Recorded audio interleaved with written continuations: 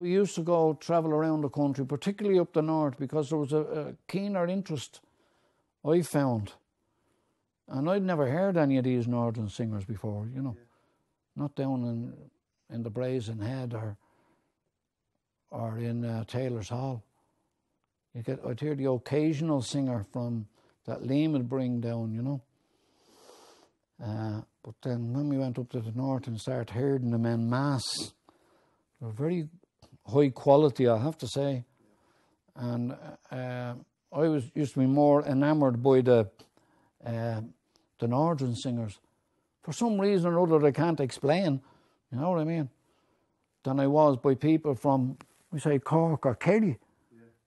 For some strange reason, I identified more with the northern singers and their songs, you know.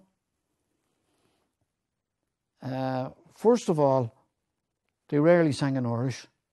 That's not the reason I was more enamoured of them, but they rarely sang in Irish that we were exposed to, the northern singers, you know. And, of course, I didn't know the Irish. I still don't know it. But I took more to the northern singers. You know, the Paddy Tunnies and Sarah Ann O'Neill, and I heard Geordie. I heard him on numerous occasions when I went up there. What do you call him?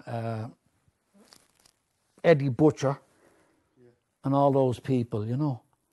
And on record, what do you call it, Mrs. Macomb, and those sort of singers. I was amazed by the quality of their singing, you know, and the type of songs that they sang. I always felt that their songs were more of a poetic nature, you know. There was more poetry in their songs, you know, than the songs from the southern half of the country that I was exposed to, you know. That mightn't be in fact a fact, but for me, that's as regards to singing. Well, of course, originally people would have sung in their local styles, but those people, just as I say, the Tom Lenahans and the Geordie Hannas and the Sarah Ann O'Neills and the Keens out in Galway, the Keane sisters, and people from the south, they sang in the local style, and they learned in their local style. But that all began to change, of course, when these people died off. There wasn't that many around still singing in their style, but people were learning the songs because they couldn't always see the older singers anymore from the recordings, you know, from their records. And thank God for the records, because if we hadn't got the records, the old LPs of these singers, we just wouldn't know what they were like. And it is the next best thing to, it's like being in the room with them. But I don't believe in singing in another person's style. I never did.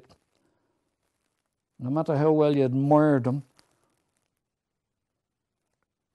it's wrong to imitate them.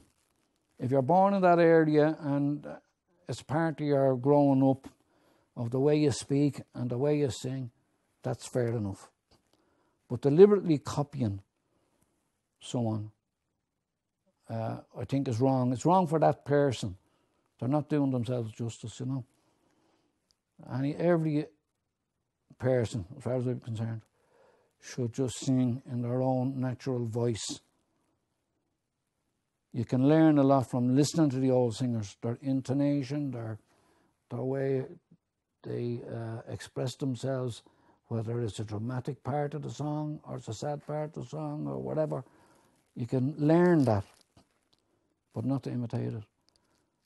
What I think the worst sin among sinners is listening to people, and there's friends of mine do it, sing with a Scottish accent. That has nothing to do with the way they speak themselves.